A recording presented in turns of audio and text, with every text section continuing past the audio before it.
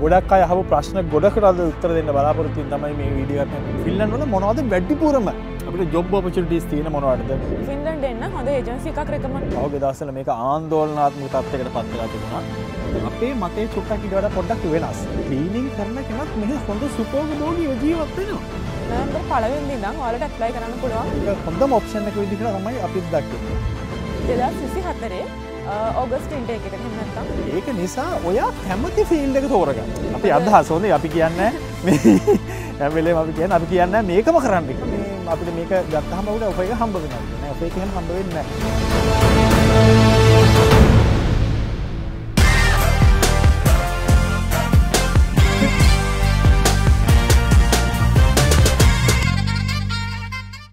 Hi කොහොමද කට්ටියට? ඉතින් ඔන්න අපි අද විශේෂම දෙයක් කතා කරන්න යනවා. ඉතින් ගොඩක් අය අහපු ප්‍රශ්න ගොඩකට අද උත්තර දෙන්න බලාපොරොත්තු වෙන තමයි මේ වීඩියෝ එක අපි කරන්න හිතුවේ. ගොඩක් අය බලා හිටපු වීඩියෝ එකක් කියලා අපි හිතනවා. හැමෝම අහන විශේෂ ප්‍රශ්න කීපයකට අපි උත්තර දෙන්න සූදානමින් ඉන්නවා. හරි. එහෙනම් අපි පටන් ගමු අපි වීඩියෝ එක මොකක්ද කියලා. නේද? ඔව්. මොනවද අපි කතා කරන්න යන්නේ අද? අද අපි කතා කරන්න යන්නේ ෆින්ලන්ඩ් එන විදිහක් ගැන. ඉතින් අපි කලින් අපේ වීඩියෝස් වලත් කතා කරලා තියෙනවා ෆින්ලන්ඩ් වලට එන්න පුළුවන් ක්‍රම මොනවද? ඉතින් ඒකෙන් අපි ඔයාලට රෙකමන්ඩ් කරා ස්ටුඩන්ට් වීසා තමයි අපිට මෙතන එන්න පුළුවන් බෙස්ට්ම ඔප්ෂන් එක. ඔව් දැන් ගොඩක් කට්ටිය අපි ඒක දාලත් අපෙන් තව අහන අය ඉන්නවනේ මේ අපි මොනවද විසිට් වලට විසිට් වීසා එන්න බැරිද? වර්ක් වීසා එන්න පුළුවන්ද කියලා අහනවා. පුළුවන්. බැරි නෑ. කාටවත් අපි බෑ කියලා කියන්නේ නෑ. කාටවත් අපි එන්න එපා කියලා කියන්නේ නෑ. ගොඩක් අය අපිට එක දේවල් සමහර වෙලාවට දාලා තිබුණා. අපි එන්න එපා කියලා කියනවා. මේවා අමාරුයි කියලා කියනවා. අපි කියන්නේ අමාරු නිසා. නමුත් ඔයාලට try කරලා බලන්න පුළුවන් කියලා අපි මේ වීඩියෝ එකෙත් try කරන්න එපා කියලා කාටවත් කියලා නෑ. කියලාත් නැහැ කියන්නෙත් නැහැ. නමුත් ඔයාලට try කරලා බලන්න පුළුවන්. ජොබ් වීසා වලට ඔයාලට ඕන apply කරන්න පුළුවන්. ඔයාලට ඕන sites ගොඩාක් තියෙනවා. ඒ sites වලට ඔයාලට ගිහිල්ලා ඔයාලට apply කරලා බලන්න පුළුවන්. කිසිම ගැටලුවක් නැහැ. කාගෙන්වත් එකට බාධාවක් නැහැ. අවස්ථාව හම්බ වෙලා ආපු අය ඉන්නවා. ඕන තරම් ඉන්නවා. විසිට ආපු අය ඉන්නවා. ජොබ් වීසා ආපු අය ඉන්නවා. ඉතින් මෙහෙ බහුතරයක් දෙනා ඉන්නේ හැබැයි ස්ටුඩන්ට් වීසා ආපු අය. ඉතින් ඒකට හේතුව තමයි මේ ස්ටුඩන්ට් වීසා එන එක ෆින්ලන්ඩ් වලට ඒක හරි සේෆ්ටි. සේෆ් වේ වගේම මේ කියන්නේ ඒක හොඳ ඔප්ෂන් එකක් ඇත්තටම. හොඳ ඔප්ෂන් එකක් නේ. ඒක හොඳම ඔප්ෂන් එක විදිහට තමයි අපිත් දකින්නේ. ඉතින් ඒක නිසා අපි විශේෂයෙන් කියනවා ගොඩක් වෙලාවට එන්න වලට try කරන්න හොඳම දෙයක් තමයි ස්ටුඩන්ට් වීසා එන එක තමයි හොඳම ඔප්ෂන් එක. ඉතින් ඒක නිසා මේක ඒ විදිහට වල එන්න උත්සාහ කරන්න. ඉතින් මේ වීඩියෝ එකත් ඒ ගැන තමයි. අද වීඩියෝ එකෙන් අපි කියන්න යන්නේ කොහොමද ස්ටුඩන්ට් වීසා වල මේ ඇවිල්ලා ඉන්න අය ඉතින් ගොඩක් ඉන්නවා. ඉතින් ඉස්සරහට එන්න බලාපොරොත්තු වෙන ඉන්න අයට කොහොමද ස්ටුඩන්ට් වීසා වලින් ෆින්ලන්ඩ් වලට එන්න කියන එක. ඉතින් අපි අද කතා කරන්නේ 2024 ඕගස්ට් ඉන්ටේක් එකට එහෙම නැත්නම් සැප්තැම්බර් ඉන්ටේක් එකට ෆින්ලන්ඩ් එන විදිහ ගැන. ඔව් 2024 ජනවාරි වලට ජනවරි ඉන්ටෙක් එකට මේ වෙනකොට ස්ටුඩන්ට්ස්ලාට එක්සෑම් දීලා ඒ ප්‍රොසෙස් එකේ මේ වෙද්දි ගිහිල්ලා ඉවරයි ගොඩක් දුරට. ඉතින් ඒක නිසා ඒකට අවස්ථාව ලැබෙන එක දැන් chance ඉවරයි. නමුත් අපිට ඊළඟට තියෙන්නේ ඕටම් එක. ඔව් අනිත් ජනවරි ඉන්ටේක් එක කියන්නේ මේන් ඉන්ටේක් එක නෙමෙයි. ඉතින් ඕගස්ට් ඉන්ටේක් එක තමයි මේ සැප්තැම්බර් කියන්නේ ඕටම් ඉන්ටේක් එක තමයි මේන් ඉන්ටේක් එක. ඉතින් ඒකට ලංකාවෙන් එන්න බලාගෙන ඉන්න ගොඩක් අයට මේක හොඳ chance එකක්. හොඳ අවස්ථාවක්. මේ වීඩියෝ කාලට ගොඩක් දේවල් දැනගන්න පුළුවන් දෙයක් වෙයි. ඉතින් අපි එහෙනම් ඒ මාතෘකාව ගැන අපි කතා කරමු. කොහොමද අපිට මොනවටද අපිට එන්න පුළුවන් ඕටම් ඉන්ටේක් එකට කොයි කාලෙද අපිට ස්ටඩීස් පටන් ගන්න මේ ඇප්ලයි කරන්න තියෙන්නේ කොහොමද මොනවද ක්වොලිෆිකේෂන්ස් මොනවද අපිට අවශ්‍ය වෙන්නේ මොනවද හදා ගන්න ඕන දේවල් අපි ඒ විස්තර ටිකද ඒ වගේම තමයි අපෙන් ගොඩක් අය මැසේජ් කරලා අහනවා අපිට කමෙන්ට් කරලා අහනවා ෆින්ලන්ඩ් එන්න හොඳ ඒජන්සි එකක් රෙකමන්ඩ් කරන්න හොඳ කන්සල්ටන්ට් සර්විස් එකක් කියන්න. ඉතින් ඒ ප්‍රශ්නෙටත් අපි අද ඔයාලට උත්තරයක් දෙන්න බලාපොරොත්තු වෙනවා. ඒකට හොඳ උත්තරයක් දෙන්න බලාපොරොත්තු වෙනවා. ඔයාලට සුරක්ෂිතව විශ්වාසවන්තව දෙයක් කරගන්න පුළුවන් කොහොමද කියන එක ගැන කවුරුත් එක්කද කියන එක ගැන අපි ඒකත් මේකෙදි කතා කරන්න බලාපොරොත්තු වෙනවා අවසානයේදී. නේ ඉස්සෙල්ලා අපි විස්තර ටික කතා කරලෙමු ඉන්ටෙක් එක ගැන. right අපි පටන් ගමු එහෙනම්. හරි. ඉතින් ඔයාලා දන්නවා දන්න ඇති ඇත්තටම මේ ෆින්ලන්ඩ් එන්න කියන්නේ මේ සාමාන්‍ය ඉන්ටේක් එකට ඇප්ලයි කරන්න පුළුවන් ක්‍රම දෙකක් තියෙනවා. එකක් තමයි ජොයින්ට් ඇප්ලිකේෂන් අනිත් එක තමයි සෙපරේට් ඇප්ලිකේෂන්. එතකොට මම කලිනුත් මම හිතන්නේ මේක කියලා ඇති ජොයින්ට් ඇප්ලිකේෂන් කියන්නේ එකම ඇප්ලිකේෂන් එකකින් අපිට පුළුවන් ස්ටඩි ප්‍රෝග්‍රෑම් 6කට ඇප්ලයි කරන්න. එතකොට සෙපරේට් ඇප්ලිකේෂන් කියන්නේ අපිට වෙන වෙනම ප්‍රෝග්‍රෑම්ස් වලට වෙන වෙනම ඇප්ලිකේෂන් දාන්න ඕනේ. ඉතින් අද මේ ක්‍රම දෙක ගැනම කතා කරනවා. එතනදී තියෙන විශේෂත්වය තමයි ඔයාලට දැන් separate application දැම්මොත් එහෙම programs ඔයාලා 5කට නැත්නම් 6කට apply කරොත් ඒ හැම program එකකටම වෙන වෙනම exam වලට face කරන්න ඕනේ. හැබැයි joint application දැම්මට පස්සේ ඔයාට universities 6ටම ඒ කියන්නේ programs 6ටම ඔයාට එක exam එකකට තමයි face කරන්න තියෙන්නේ. එතකොට ඒකෙදි ඔයා ගන්න ඔයාගේ result එකත් එක්කම bestම result තියෙන අයට තමයි ඔයාලට chance එක හම්බ වෙන්නේ. එතකොට ඒ බෙස්ට්ම රිසල්ට් තියෙන අයට තමයි පළවෙනි එක්සෑම් එකෙන් සෙකන්ඩ් එක්සෑම් එකට යන්න පුළුවන් වෙන්නේ. ඒ කියන්නේ රිටන් එක්සෑම් එකෙන් ගෲප් ඩිස්කෂන් එකට. එතකොට ගෲප් ඩිස්කෂන් එකෙන් හොඳම සෙට් එක තෝරලා තමයි ඒගොල්ලොන්ට තමයි මේකෙදි ඔෆර්ස් හම්බ වෙන්නේ. ඉතින් රයිට් ඊළඟට හරි අපි මුලින්ම කතා කරමු සෙපරේට් ඇප්ලිකේෂන් ගැන. මොකද මේ දැන් මේ ඔක්තෝබර් මාසයේ මේ වීඩියෝ එක කරන්නේ. ඉතින් නොවැම්බර් 1 වෙනිදා ඉඳන් ඔයාලට ඇප්ලයි කරන්න පුළුවන් සෙපරේට් ඇප්ලිකේෂන් වලින් හැම් යුනිවර්සිටි එකට. ඉතින් දැනට සෙපරේට් ඇප්ලිකේෂන් ඕපන් වෙන්න නියමිත හැම් යුනිවර්සිටි එක විතරයි අපිට මේ වෙනකොට කියන්න පුළුවන්. ගොඩක් වෙලාවට සෙපරේට් ඇප්ලිකේෂන් ඕපන් වෙන්නේ නොවැම්බර් මුල ඉඳන් ජනවාරි මාසේ වගේ වෙනකන් ඕපන් වෙනවා. ඉතින් හැම් යුනිවර්සිටි එකේ ප්‍රෝග්‍රෑම් ගොඩක් තියෙනවා ඔයාලට ඇප්ලයි කරන්න.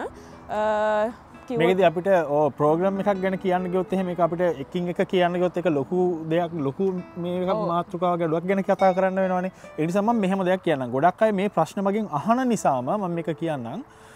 ඒ කියන්නේ ගොඩක් අය අහනවා මේ මොනවද තියෙන ප්‍රෝග්‍රෑම්. ඒ කියන්නේ ගොඩක් වෙලාවට කන්සල්ටන්ට් කෙනෙකුට කතා කරලා පස්සේ නැත්තම් ගොඩක් කන්සල්ටන්ට්ස් වලට කතා කරනවා තමයි ඔය ගැටලු වෙන්නේ. ඒජන්සිස් වලට කතා කරාම හැමෝම කියන දේ තමයි අන්න මෙන්න මේ ප්‍රෝග්‍රෑම් ටික තියෙනවා. මේකට ඔයාලට ඇප්ලයි කරන්න පුළුවන් කියන කතන්දරේ.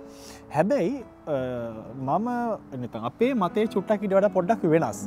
ඒ කියන්නේ අපි ගොඩක් වෙලාවට කියන්නේ දැන් ඔයා හිතන්න ඔයා අනිත් ගොඩක් තමයි ගොඩක් අය අහනවා මේ ෆින්ලන්ඩ් වල මොනවද වැඩිපුරම අපිට ජොබ් ඔපචුනිටිස් තියෙන මොනවටද මොනවද වැඩිපුරම අපිට මේ ජොබ්ස් හොයා ගන්න පුළුවන් මොන විදිහටද ඒකත් එක්ක තමයි මේ ප්‍රෝග්‍රෑම් එක සිලෙක්ට් කරගන්න try කරන්නේ. නමුත් ඒ වැඩේ ගොඩක් වෙලාවට කරන්න එපා කියන දේ තමයි අපි අදහසනේ. අපි අදහස හොඳයි අපි කියන්නේ මේ හැම වෙලේම අපි කියන්නේ මේකම කරන්න කියලා. නමුත් අපේ අදහසයි අපි මේ කියන්නේ. ඔයාලට හිතලා බලලා ඔයාලට පුළුවන් ඩිසයිඩ් කරන්න. නේ? ඒ කියන්නේ ඔයා හිතන්න දැන් මෙහි වැඩිපුරම අවස්ථාව තියෙනවා IT වලට. software engineering වලට මේ සයිඩ් එකට අවස්ථාව තියෙනවා. හැබැයි ඔයා softwares ගැන කිසිම දෙයක් දන්නේ නැහැ. IT field එක ගැන කිසි දෙයක් කරලා නැහැ. දන්නේ නැහැ. ඔයා කරලා තියෙන්නේ වෙන මොන හරි field එකක business management කියලා. ඒතකොට accounting කියලා. ඒ සයිඩ් එකේ තමයි ඉඳලා තියෙන්නේ. ඒතකොට ඒ ඉඳලා එකපාරම ඔයා IT field එකේ පැත්තකට ඉල්ලලා එනවා bachelor එකකට. කරලා එන්න පුළුවන් මෙහෙ එන්න පුළුවන්. එහෙම ප්‍රශ්නයක් නෑ. ඔයාගේ A level එක තියෙන්නේ මොන field එකෙන්ද කියන එක අදාළ නැහැ. ඔයාට මෙහෙ bachelor එක ඉල්ලන්න. ඒ නිසා වෙන්නේ නැති ගොඩක් කන්සල්ටන්ට්ලා ඒජන්සිස් කියන්නේ ඕන එකකට ඇප්ලයි කරන්න ප්‍රශ්නයක් නැහැ කියලා. මොකද අර A level result එකත් එක්ක අපි A level කරපු stream එකත් එක්ක මේ අපි මෙහෙ කරන program එක අදාළ නැහැ. අදාළ වෙන්නේ නැහැ. ඉතින් ඒක නිසා ඕන field එකකින් apply කරන්න පුළුවන්. ඒක නිසා තමයි ඒගොල්ලෝ කියනවා මෙන්න මේ ටික පුළුවන් මේ ටික apply කරන්න කියලා. නමුත් එහෙම නැතිව අර ඔයාට තෝරගන්නත් පුළුවන් ඕන පැත්තක් ඕන ෆීල්ඩ් එකක්. ඒක නිසා ඔයා කැමති ෆීල්ඩ් එක තෝරගන්න. ඔයා ආසවට කරන්න පුළුවන් කියලා හිතෙන. ඔව් ඔයාට ආසව ඔයා කරන්න පුළුවන් කියලා හිතන ෆීල්ඩ් එක ඔයා තෝරගන්න. ඒක තමයි බෙස්ට්ම ඔප්ෂන් එක. හේතුව මොකද? ඔයා මෙහෙ ඇවිල්ලා ඒ තියෙන ප්‍රෝග්‍රෑම් එක කරලා ඔයා ලැන්ග්වේජ් එක හදාගත්තොත් ඔයාට ඔයා කරන ෆීල්ඩ් එකෙන් ඔයාට ජොබ් එකකට යන්න අවස්ථාවක් තියෙනවා. ඕනම ෆීල්ඩ් එක. මේ ෆින්ලන්ඩ් කියලා කියන්නේ අඩුම කියන්නේ සරලම ගත්තොත් පොඩිම ක්ලීනින් ඉඳන් පල්ලම අපි දන්නේ අපි හිතන්නේ එතනනේ. එතකොට ක්ලීනින් කියන මට්ටමේ ඉඳලා ගත්තත් ක්ලීනින් කරන කෙනත් මෙහි හොඳ සුපෝගභෝගීව ජීවත් වෙනවා. එයාට හොඳ සැලරියක් එයාට හම්බ වෙනවා. හොඳට ජීවත් වෙන්න පුළුවන් හැම අවස්ථාවකම එයාට තියෙන හොඳ වාහනයක් ගන්න හොඳ ගෙයක් ගන්න හැම අවස්ථාවකම එයාට තියෙනවා. එතකොට ඔයා කරන මොන ෆීල්ඩ් එකෙන් ඔයා ජොබ් එකකට ගියත් ඔයාට හොඳ ඔපචුනිටි එකක් වෙනවා ඒක. ඒක නිසා ඔයා ඒක ගැන හිතන්නේ නැතිව ඔයා හිතලා තෝරගන්නකොට ඔයා කැමති ෆීල්ඩ් එක through ඔයා කැමති මොකද්ද ඒ ෆීල්ඩ් එකෙන් තියෙන ප්‍රෝග්‍රෑම් එකක් සිලෙක්ට් කරගන්න හිතනවා නම් හොඳයි කියන එකයි අපේ අදහස. ඉතින් ඒක නිසා අපි ප්‍රෝග්‍රෑම් මෙන්න මේවා තියෙන කියලා මේකදී අපි කතා කරන්නේ නැහැ. හේතුව ඔයාට ඒ විදිහට තෝරගන්න එක තමයි හොඳම ඔප්ෂන් එක කියලා අපි හිතනවා. සෙපරේට් දැම්මත් ජොයින්ට් ඇප්ලිකේෂන් දැම්මත් නේ. ඊළඟට හරි ඉතින් මේ සැරේ සෙපරේට් ඇප්ලිකේෂන් වලින් ඇප්ලයි කරන්න පුළුවන් ප්‍රෝග්‍රෑම් කීපයක් මම කියන්නම් ඉන්ටර්නැෂනල් බිස්නස් ඕගනික් ෆාමින් ඊට පස්සේ ෆැෂන් ඩිසයින් ඊට පස්සේ කම්පියුටර් ඇප්ලිකේෂන් ඔය වගේ එකිනෙකට වෙනස් ෆීල්ඩ් ගොඩක් තියෙනවා ඔයාලට ඇප්ලයි කරන්න ඉතින් ඔයාලට මේකට සුදුසුකම් විදිහට A level passes 3ක් තියෙනවා නම් ඒ වගේම ඔයාලට ඉංග්‍රීසි ලැන්ග්වේජ් එක කියන්නේ ලැන්ග්වේජ් රික්වයර්මන්ට් මෙයාලා බලනවා IELTS PTE TOEFL ඔය වගේ ඉන්ටර්නැෂනල් පිළිගත්ත එක්සෑම් එකක් ඔයා කරලා තියෙනවා නම් සහ ඒකේ අපි උදාහරණයක් විදිහට IELTS ගත්තොත් ඒකේ 6 සමහර ප්‍රෝග්‍රෑම් වලට ඉල්ලන්නේ ඕවරෝල් සමහර ප්‍රෝග්‍රෑම් වලට 6.5 ඉතින් ඔයාලට ඒක ඇප්ලයි කරන්න බලාපොරොත්තු වෙන ප්‍රෝග්‍රෑම් එකත් එක්ක ඒකේ රික්වයර්මන්ට්ස් චෙක් කරන්න පුළුවන් මේ කියන්නේ බැචලර්ස් වලට මේ කියන්නේ බැචලර්ස් වලට මේ මම මේ කියන්නේ අනිත් එක හැම්ක් යුනිවර්සිටි එකේ ඉතින් හැම්ක් යුනිවර්සිටි එකේ ඕපන් වෙන්නේ බැචලර්ස් තමයි ඉතින් දැනට අපිට කියන්න පුළුවන් හැම්ක් යුනිවර්සිටි එක ගැන විතරයි සෙපරේට් ඇප්ලිකේෂන් ඕපන් වෙනවා එතකොට මෙතන පළවෙනිදා ඉඳන් එතකොට නොවැම්බර් පළවෙනිදා ඉඳන් මේක ඕපන් වෙනවා වගේම මෙතනින් එහාට නොවැම්බර් දෙසැම්බර් වල ඊට පස්සේ ජනවාරි වල තමයි ජොයින්ට් ඇප්ලිකේෂන් ඕපන් වෙන්නේ ඉතින් මෙතන ඉඳන් මේ ප්‍රොසෙස් එක පටන් ගන්නවා නේ දෙකටම ඇප්ලයි කරන්නයි අපිට තියෙන්නේ දෙකට අපිට ප්‍රොසෙස් එක ඉස්සරහට යන්න පුළුවන් එතකොට මේ සෙපරේට් ඇප්ලිකේෂන් වලට ගිය අවුරුද්ද දිල්ලුවේ ගොඩක් යුනිවර්සිටිස් වලට අපිට ඇප්ලයි කරන්න chance එක තිබුණා A levels වලින් විතරක් නමුත් මේ සැරේ අවස්ථාව ටිකක් අඩු වෙලා තියෙනවා දැන් ජනවරි ඉන්ටේක් එක ගත්තොත් එහෙම ජනවරි ඉන්ටේක් එකේ අපිට A levels විතරක් තියෙන කෙනෙකුට ඇප්ලයි කරන්න තිබිච්ච ප්‍රෝග්‍රෑම්ස් තිබුණේ 1යි 2යි මට හරියටම එකක් වගේ තමයි තිබුණේ එකක් දෙකක් වගේ තමයි තිබුණේ ඒක නිසා මේ සැරේ ඒ අවස්ථාව ටිකක් අඩු වෙලා තියෙනවා ඒකින්ද අපි හැමෝටම දැනුවත් කරන දේ තමයි ඔයා මොන හරි ඉන්ටර්නැෂනල් එක්සෑම් එකක් ලැන්ග්වේජ් එක සම්බන්ධව එක්සෑම් එකක් කරගන්න විශේෂයෙන් ජනවරි ඉන්ටේක් එකේ ඇප්ලයි කරන්න ඉන්න අයට දැන් ටයිම් තියෙනවා දැන් සෙපරේට් ඇප්ලයි කරන්න ඉන්නවා නම් ඔයාට ටයිම් එක මදි දැන් මේ ඔක්තෝබර් කියන්නේ නොවැම්බර් 1 වෙනිදා ඇප්ලිකේෂන් ඕපන් වෙනවා ඉතින් ඒක ඔයාට හෙට ටක් ගාලා එක්සෑම් එක දාගෙන කරගන්න පුළුවන් කරගන්න පුළුවන් ඉතින් කොහොම හරි try කරන්න එතකොට බැචලර්ස් ගැන ඔය ටික තමයි නේද? ඔව්. ඉතින් ජොයින්ට් ඇප්ලිකේෂන් සෙපරේට් ඇප්ලිකේෂන් ගැන ඔය ටික තමයි. ඉතින් ජොයින්ට් ඇප්ලිකේෂන් ගැන කියනවා නම් ඇප්ලිකේෂන් පීරියඩ් එක ඕපන් වෙනවා ජනවාරි 3 ඉඳන් 17 වෙනකන් තියෙනවා. ඉතින් ඒකටත් ඔයාලට ඇප්ලයි කරන්න පුළුවන්. ඉතින් ඒකෙදිත් අර විදිහටම තමයි සුදුසුකම්. ඔයාලට A level passes 3ක් සහ අර වගේ ඉංග්‍රීසි ලැන්ග්වේජ් ටෙස්ට් එකක් අර කියපු ස්කෝර්ස් ඔයාලට ගන්න පුළුවන් නම් ඔයාලට ඇප්ලයි කිරීමේ හැකියාව තියෙනවා. මම මේ කියන්නේ ඇප්ලයි කරන්න විතරයි සිලෙක්ට් වෙන්න නෙමෙයි. ඉතින් ගොඩක් අය හිනා මේ ටික තිබ්බහම හරියට අපිට ඔෆර් එකක් ගන්න පුළුවන්ද කියලා. එහෙම ගන්න බෑ ෆින්ලන්ඩ් වල. ඒත් අනිත් කන්ට්‍රීස් වල තමයි එහෙම ගන්න පුළුවන්. එතකොට ෆින්ලන්ඩ් වල එහෙම ගන්න බෑ. මේක ඇප්ලයි කරන්න අවශ්‍ය සුදුසුකම් ටික තමයි අපි මේ කතා කරන්නේ. මේක හොඳට බලන්න හොඳට මේ කතාව අහන්න. ඒ කියන්නේ මේ කියන කතාව හොඳට අරගෙන අහන්න නැත්නම් ආයේ කමෙන්ට් එකෙත් මේ කතාව ආයේ දානවා. අහනවා මේ අපිට මේක ගත්තහම අපිට ඔෆර් එක හම්බ වෙනවද කියලා. නෑ ඔෆර් එක එහෙම හම්බ වෙන්නේ නෑ. මේ කියන්නේ එන්ට්‍රන්ස් එක්සෑම් එකක් තියෙනවාමයි. එන්ට්‍රන්ස් එක්සෑම් එක තියෙනවාමයි. මේ කියන්නේ ඔයාලට ඇප්ලයි කරන්න අවශ්‍ය සුදුසුකම් ගැන. එතකොට මෙච්චර දාලත් ආයෙත් ආපහු අපෙන් අහන්න එපා.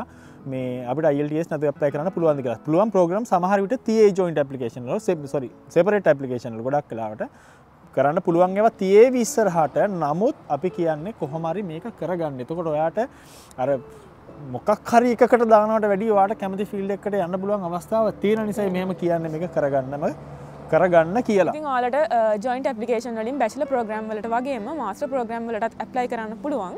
ඉතින් මාස්ටර් එකකට ඔයාට ඇප්ලයි කරනවා නම් ඔයාට තියෙන ඕනි සුදුසුකම් තමයි කම්ප්ලීට් කරපු බැචලර් එකක් සහ අර විදිහට අපි කලින් කිව්වා වගේ ලැන්ග්වේජ් ටෙස්ට් එකක් අරගෙන තියෙන්න ඕනේ. හැබැයි බැචලර්ස් වගේ නෙමෙයි IELTS වලට හොඳ ස්කෝර් එකක් තියෙන්න ඕනේ. ඒ වගේම සමහර මාස්ටර් ප්‍රෝග්‍රෑම් වලට වර්ක් එක්ස්පීරියන්ස් ඉල්ලනවා. ඒක ඉතින් ඔයා ඇප්ලයි කරන ප්‍රෝග්‍රෑම් එකත් එක්ක වෙනස් වෙනවා. ඒ නිසා හොඳම දේ තමයි අපි ඇප්ලයි කරන්න බලාපොරොත්තු වෙන ප්‍රෝග්‍රෑම් එක සහ යුනිවර්සිටි වෙබ්සයිට් එකට ගිහිල්ලා අදාළ රික්වයර්මන්ට්ස් මොනවද කියලා බලලා බලා ගන්න පුළුවන්. ඔයාටම බලා ගන්න පුළුවන්. බලලා ඉතින් ඔයාට අඩුපාඩුවක් තියෙනවා නම් ඔයාගේ ක්වොලිෆිකේෂන් හදා ගන්න පුළුවන් හැකියාව තියෙනවා. මොකද තව මාස දෙක තුනක් තියෙනවා. එතකොට අනිත් ප්‍රශ්නේ තමයි ගොඩක් අය මේ දවස්වල පහුගිය දවස්වල මේක ආందోලනාත්මක තත්යකට පත් වෙලා තිබුණා. අපිට මේ මොකද්ද પાස්පෝර්ට් ප්‍රශ්නේ. ඔව්. ඉතින් ගොඩක් අය මේක මෙසේජ් කරගත්ත අපෙන් ගොඩක් අය ඇහුවා. ඉතින් මේකෙදී ඉල්ලා තිබුණේ බයෝමෙට්‍රික් පාස්පෝර්ට් එකක්. ඒ වගේ තමයි පාස්පෝර්ට් එකේ චිප් එක සම්බන්ධව තමයි දැවැන්තම ගැටලුව ආවේ. ඉතින් කලින් අපි වීඩියෝ එකෙත් අපි කිව්වා මේ ලංකාවේ පාස්පෝර්ට් එක බයෝමෙට්‍රික් පාස්පෝර්ට් එකක්. ඉතින් ඔයාලට ඒක ඇප්ලයි කරන්න පුළුවන් කිසි ගැටලුවක් නැහැ කියලා. ඉතින් මේ සැරේ ජනවරි ඉන්ටේක් ඇප්ලයි කරපු අයට ඒක ගැටලුවකින් තොර මේ අයිඩෙන්ටිෆිකේෂන් ප්‍රූව් කරගන්න පුළුවන්කම ඒක චිප් එක නැහැ කියන ප්‍රශ්නේ තමයි ඊළඟට ආවිල්ලා තිබුණේ මිතිය නිසා මේ ලංකාවේ සහ ලංකාව බංග්ලාදේශ ඉන්දියා මේ කන්ට්‍රීස් තුනේ මේ ගැටලුව එනවා කියන එක තමයි මේ වෙලා තිබුණේ. නමුත් එහෙම කියලා තිබුණත් අපි මේව කර රයිටිෆිකේෂන් ප්‍රූව් කරගන්න ගියාට පස්සේ ඒක ගැටලුවක් වුණේ නැහැ. අපි ඇප්ලයි කරපු හැමෝටම අපිට ඒ chance එක අරන් දෙන්න පුළුවන්කම ලැබුණා. නේ හැමෝට මේක කරගන්න පුළුවන්කම ලැබුණා. ඒක නිසා ගැටලුවක් වුණේ නැහැ. අපි හිතනවා සෙප්තැම්බර් ඉන්ටේක් එකත් මේක ප්‍රශ්නයක් වෙන්නේ නැති වෙයි කියලා. තිබුණත් මම මේ ප්‍රශ්නයක් වෙන්න මොන හරි අවස්ථාවක් තිබුණත් ඒ අවස්ථාව අපිට හපව අපිට ඒක ක්ලියර් කරලා දෙයි කියලා අපි හිතනවා. මොකද මෙහි ෆින්ලන්ඩ් වලට ගොඩාක් මෙන්නේ ලංකාවෙන් ඉන්දියාවෙන් බංග්ලාදේශ වගේ ඒෂියන් කන්ට්‍රීස් වලින් තමයි ගොඩක් මෙන්නේ. ඉතින් ඒ රටවල වලින් ස්ටුඩන්ට්ලා මෙහෙට එන්නේ නැහැ කියන්නේ මෙහෙට ස්ටුඩන්ට් ගොඩක් අඩු වෙනවා. ඉතින් ඒක නිසා ඒකට ලොකු මේකක් දාන්න නැති වෙයි කියලා හිතනවා. අනිත් එක තමයි දැන් ආයේ කියලා තියෙනවා මේකත් ගොඩක් අය අපෙන් අහනවා අවුරුදු 4ෙම ෆී එක අපිට ගෙවන්න කියලා වෙලා මේකක් තියෙනවා කියලා. ඉතින් ඒක තාම මුකුත්ම මේකක් වෙලා නැහැ තාම. තාම තියෙන්නේ දැනට එහෙම මුකුත්ම දෙයක් නැහැ. තාම තියෙන්නේ අපිට සෙමෙස්ටර් ෆී එකක් ගෙවලා එන්න පුළුවන්. ඒතකොට අනිත් සෙමෙස්ටර් ෆී එක අපි අරගෙන එන්න ඕනේ. නමුත් අවුරුද්දක රික්වයර්මන්ට් එක අවුරුද්දක ෆී එක අපි ගෙවලා එනවා නම් වඩාම හොඳයි කියන එක තමයි අපිත් කියන්නේ. එතකොට ඔයාලට අවුරුද්දක කාලයක් තියෙනවා මෙහෙ ඇවිල්ලා ජොබ් හොයාගෙන වැඩ ටික වාට කරගන්න. ඒක නිසා ඒ ටික හදාගෙන ඉන්න. ඉතින් ඔය ටික තමයි විශේෂම කාරණා ටිකනේ. ඔව්. ඊට අමතරව මොනවද ගෑරුණාද අපිට? ඔය ටික තමයි ඉතින් ඇප්ලයි කරන්න බලාපොරොත්තු වෙන ඉන්න අයට තමන්ට ලැන්ග්වේජ් ටෙස්ට් එකක් ඔයාලා කරලා නැත්නම් ඉතින් ඔයාලගේ මොන හරි සුදුසුකම් වල අඩුපාඩුවක් තියෙනවා නම් ඒ ටික කම්ප්ලීට් කරගන්න ටයිම් තියෙනවා. ඒ නිසා ඇප්ලයි කරන්න බලාපොරොත්තු වෙන ඉන්න අය දැන් රෙඩි වෙන්න කියලා තමයි කියන්න තියෙන්නේ. රයිට්. ඉතින් ඔන්න ඔයාලට ඇප්ලයි කරන්න අවශ්‍ය වෙන සුදුසුකම් සහ ඒ දේවල් ගැන සම්බන්ධව අපි විස්තර ටිකක් කිව්වා.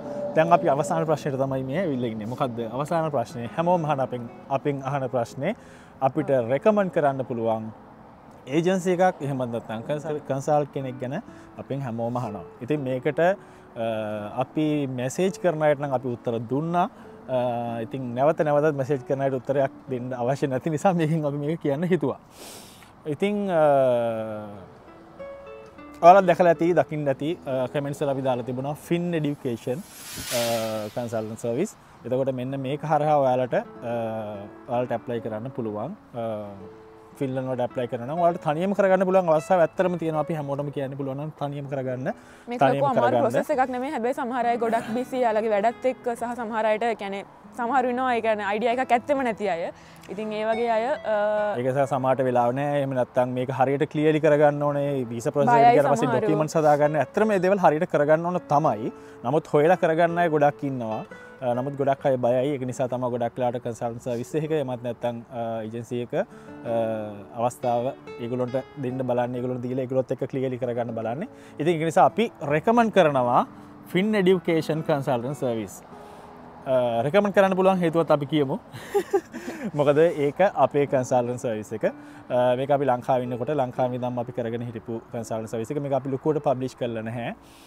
නෝමලි තමයි අපි කරගෙන ගියේ අපිත් එක්ක අපිට කතා කරන ස්ටුඩන්ට්ස්ලා විතරයි අපි. ඊට පස්සේ මෙහෙට ඇවිල්ලා කියන්නේ සාර්ථකව මෙහෙට ඇවිල්ලා ඊට පස්සේ යාලගේ කන්ටැක්ට් වලින් අපිට හැදිච්ච අය අපිට ආපු අය විතරයි ඒ හරහා කියන්නේ රෙකමන්ඩ් එකක් එක්ක අපිට එන අය ස්ටුඩන්ට්ස්ලා විතරයි අපි මෙච්චර කල් කරේ. අපි මේක පබ්ලිෂ් කරන්න අපිට අවශ්‍යතාවයක් ඇත්තටම තිබුණේ නැහැ. අපිට එන ස්ටුඩන්ට්ස්ලා ප්‍රමාණය ඇති නිසා කියන්නේ අපිට ලොකු ස්ටුඩන්ට්ලා ප්‍රමාණයක් එන නිසා අපි ඒගොල්ලොන්ගේ ප්‍රොසෙස් එක විතරයි අපි මේ වෙනකන් කරේ. ඉතින් හැමෝම මේ ප්‍රශ්නේ අහන නිසා සහ අමාරුවේ වැටිච්ච අය ගොඩාක් අපිට කතා කරා. අමාරුවේ වැටෙන අය ගොඩාක් කතා කරා. මෙන්න මෙයාට සල්ලි දුන්නා, මෙයාට සල්ලි දුන්නා, මේ ඒජන්සියට සල්ලි දුන්නා, මෙන්න මෙහෙම වුණා කතන්දර ගොඩයි. ඉතින් ඒක නිසා අපේ වීඩියෝස් බලලාම හැමෝම කියනවා ඔයාලා වීඩියෝස් බලලා අපිට එන්න ආස හිතුණා. ඒක නිසා අපි මෙන්න මේ ඒජන්සියට කතා කරා. මේගොල්ලෝ අපි සල්ලි දැම්මා. නමුත් අපිට ප්‍රොසෙස් එක කෙරුන්නේ නැහැ. මෙන්න මේ වගේ දේවල් තමයි තියෙන්නේ කියලා. ඒතකොට ඊට අමතරව මීට වැඩිය පහසු ක්‍රම ලස්සනට පහසු ක්‍රම හදලා දීපු අයත් හිටියා. මට මේ ඊයේද පෙරේදත් කතා කරා කෙනෙක් එයාලට කියලා දෙමුණා මුකුත්ම IELTS මොනවත් අවශ්‍ය නැහැ. අපි දාලා දෙන්නම්. එතකොට තව කියලා තිබුණා මාස්ටර්ස් දාන එක තමයි බෙස්ට්ම ඔප්ෂන් එක. එතකොට අර මාස්ටර් එකක් නැහැ කියලා මේ බැචලර් එකක් නැහැ කියලා කිව්වට පස්සේ බැචලර්ස් වලට ඔප්ෂන් දීලා දෙවුණා. මාස එකමාරකින් මාසකින් එක මාසකින් UK ඩිග්‍රී එකක් ඉවර කරලා දෙන්න පුළුවන් කියලා ඒගොල්ලන්ට ලක්ෂ 8ක්ද 10ක්ද ගන්නවා. ඩිග්‍රී එක මාසින් ඉවර කරලා දෙන්නම් ඊට පස්සේ ඔයාලට මේකට ඇප්ලයි කරන්න පුළුවන් මෙන්න මේ වගේ එක එක ඔප්ෂන් දීලා ඉතින් ෂෝට්කට් හොයන්න ෂෝට්කට් හොයන්න එපා මම අපි ඇත්තටම කියන්නේ ෂෝට්කට් හොයන්න එපා මට තව එකක් මතක් වෙනවා එක්කෙනෙක් කතා කරා මේ එයා කිව්වා බැචලර්ස් වලට එද්දි ඩිපෙන්ඩන්ට් එක්කන් එන්න බෑ කියලා සමහරු කියනවලු ඉතින් ඒ වගේ තිබුණා අනිත් එක තමයි තව එක් කියලා තිබුණා මේ බැචලර්ස් වලට යනවා නම් ඔයාලට ඩිපෙන්ඩන්ට් එක යන්න බෑ එතකොට ඩිපෙන්ඩන්ට් එක යන්න පුළුවන් සමහරට එයාට ජොබ් කරන්න බෑ ජොබ් එක කරන්න පුළුවන් වත් එයාට ලිමිටඩ් ටයිම් එකක් තියෙන පැය 30යි වගේ කරන මේක හරි පටලැවිල්ලක් කරලා තියෙන්නේ දැන් නමුත් ඒකට පැටලෙන්න එපා මෙහෙට ස්ටුඩන්ට් එනවා නම් ඩිපෙන්ඩන්ට්ස් බබාලා හැමෝම එක්කන් එන්න පුළුවන් ෆින්ලන්ඩ් වලට ෆැමිලි එකෙන් එන්න පුළුවන් අවස්ථාවක් තියෙන එක ලොකු chance එකක් ලොකු chance එකක් අතරම දැන් UK වලට ඒ chance එක දැන් නැති වෙලා තියෙනවා නමුත් ෆින්ලන්ඩ් වලට ඒ chance එක තාම තියෙනවා කිසිම ගැටලුවක් නැහැ ෆැමිලි එක එක්කන් එන්න පුළුවන් අනිත් එක තමයි මොකක්ද මේ ස්ටුඩන්ට සතියකට පැය 30ක් වැඩ කරන්න පුළුවන් අවස්ථාව තියෙනවා ඒ වගේම තමයි ඩිපෙන්ඩන්ට් කෙනාට ෆුල් ටයිම් වර්ක් කරන්න පුළුවන් මාස්ටර්ස් ආවත් බැචලර්ස් ආවත් මොකද මේක මට කෙනෙක් කිව්වා බැචලර්ස් වලට එනවා නම් ලිමිටඩ් ටයිම් එකක් තියෙනවා කියලා කිව්වා මාස්ටර්ස් එනවා නම් ඔන්න ඔහම මොනවද කියලා දෙවුණා නමුත් එහෙම එකක් ෆින්ලන්ඩ් වල නැත මොන ප්‍රෝග්‍රම් එකකට ආවත් ඩිපෙන්ඩන්ට් එකට දැනට එහෙම නැහැ දැනට එහෙම එකක් නැහැ එතකොට මොන ප්‍රෝග්‍රම් එකකට ආවත් ඔය ඩිපෙන්ඩන්ට් කෙනාට ෆුල් ටයිම් වර්ක් කරන්න පුළුවන් ඒ වගේම බබාලට ඉගෙන ගන්න පුළුවන් සාමාන්‍ය පරිදි ඉගෙනීම් කටයුතු කරගෙන යන්න පුළුවන් ෆින්ලන්ඩ් වල එතකොට ඉගෙනීම් කටයුතු ගැන කතා කරද්දී ඒක ගොඩක් අය විස්තර අහනවා බබාලගේ ස්ටඩීස් කොහොමද කියලා මේක ගැන අපි වෙනමම වීඩියෝ එකක් කරන්න හිතුවා ඉස්සරහට කොහොමද මේ ස්ටඩීස් මොකද්ද ඒකේ තියෙන ප්‍රොසෙස් එක ඊට පස්සේ බබාලට ලැබෙන දේවල් මොනවද හැම දෙයක්ම මේ වීඩියෝ ඊළඟ අපි වීඩියෝ එකකින් ඒ සම්බන්ධව අපි ගේන්නම් ඔයාලට බබාලගේ ස්ටඩීස් සම්බන්ධව ඒක ගැන අපි මේකේ කතා කරන්නේ නැහැ ඉතින් අපි ඔන්න අපේ කන්සල්ටන්ට් සර්විස් එක ෆින් එඩියුකේෂන් කන්සල්ටන්ට් සර්විස් ඔයාලට හොඳට මතක තියාගන්න මේක අපේ තියෙන Facebook page එකක් විතරයි දැනට තියෙන්නේ ඉස්සරහට අපි site එක develop කරන්න බලාපොරොත්තු වෙනවා දැන් ගොඩක් අය අපෙන් අහන නිසා නමුත් ඒක හොයනකොටත් ඔයාලට තව දෙයක් කියන්නම් ෆින් එඩියුකේෂන් කියලා වෙනම page එකක් තියෙනවා ඒ අපේ පරණ page එක අපේ අලුත් page එක තියෙන්නේ ෆින් එඩියුකේෂන් කන්සල්ටන්ට් කියලා ඒ කියන්නේ මේක වෙන්න හේතුව මේක ගොඩක් අය දකින්න නැති කියලා අපි හිතනවා අපේ තවත් වෙනම බිස්නස් කීපයක් තියෙනවා ශ්‍රී ලංකාවේ. ඉතින් ඒ දේවල් වල තිබිච්ච ඔක්කොම සයිස් ටික ඒ වගේම අපේ පේජස් ටික ඔක්කොම ටික මේ පහුගිය දවසක මීට මාස කිහිපයකට කලින් ඔක්කොම ටික අපෙන් හැක් වුණා.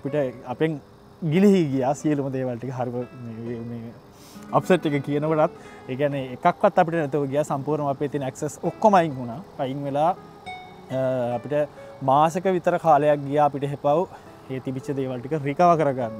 ඉතින් ඒ රිකවර් කරගත්තින් අපි අනිත් තිබිච්ච පේජස් ඒ දේවල් අපි රිකවර් කරගත්තා හැම එකක්ම වගේ. නමුත් මේ ෆින් එඩියුකේෂන් එකේ ඇක්සස් 100% අපිට තාම ගන්න බැරි වෙලා තියෙනවා. හොඳට මතක තියාගන්න ෆින් එඩියුකේෂන් කන්සල්ටන්ට්ස් තමයි මේ පේජ් එක. ඒ පේජ් එකෙන් තමයි ඔයාලට මේ වෙන්න පුළුවන්. ඒකේ අපේ නම්බර්ස් තියෙනවා. ඒ දේවල් දාලා තියෙනවා. ඒකත් ඒ වගේම අපි මේ වීඩියෝ එකේ ඔයාලට මෙතන පල්ලෙහාන් නම්බර් එක දාලා තියෙනවා.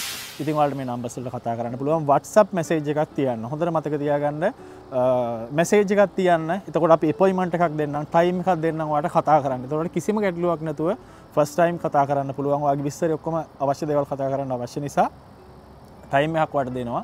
ඊට දෙන ටයිම් එකත් එක්ක ආයේ ටයිම් එකට කෝල් එක කරගෙන අවශ්‍ය දේවල් ටික සියලු දේවල් කතා කරගෙන ප්‍රොසෙස් කරනවා නම් එතනින් එහාට කන්ටිනියු කරගෙන යන්න පුළුවන්කම තියෙනවා. ඉතින් මේ කන්සල්ටන්ට් සර්විස් එකත් එක්ක ඔයගේ ප්‍රොසෙස් එක කරනවා නම් යුනිවර්සිටි එක සිලෙක්ට් කරන තැන ඉඳන් ගොඩාක් උපදෙස් හම්බ වෙයි.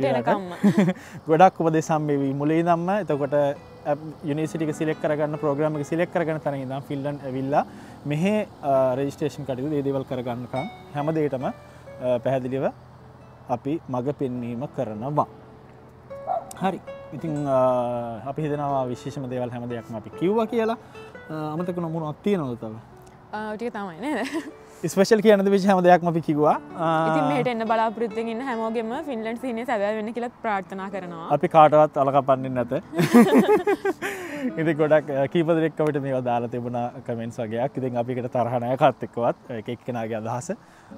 ඒක නිසා අපි හැමෝටම මඟ පෙන්වීම තමයි කරන්නේ. අපි මේ channel එක පටන් ගත්තොත් ඔයාලට ඒකට දෙන ආසාවක් ඇති කරන්න, ආසාවෙන් මේකට මේ වගේ දෙයක් කරන්න යන්න අවස්ථාව හදාගන්න කියලා. හැමෝම ආසයි රටකට යන්න, ගොහින් හොඳ ලයිෆ් ස්ටයිල් එකක් ගෙවන්න. ඉතින් හැමෝම කැමතියි. ඔයාලත් එන්න. එන්න. අපි හැමෝටම ආරාධනා කරනවා හැමෝගේ මේ